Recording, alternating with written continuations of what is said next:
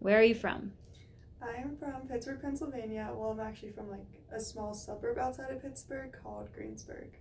And where did you go to school? I went to school at Indiana University of Pennsylvania. And why do you like television? I like television because I got introduced to it at a very young age.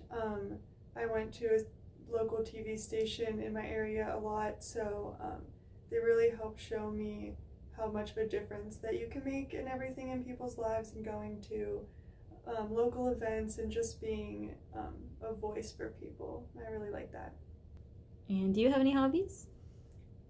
So I like to shop a lot, but if I'm not shopping, I like to read a book or play Animal Crossing on my Switch.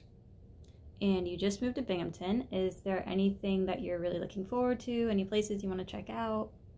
Yeah, so I've never been here, so it's a whole new world for me. I haven't really gone outside of Pittsburgh very much. I was really excited to try a bunch of different food places that they didn't have near me, and just kind of see what downtown area is like, maybe go to a hockey game or something. Yeah, I'm just really excited. It's very different from where I'm from.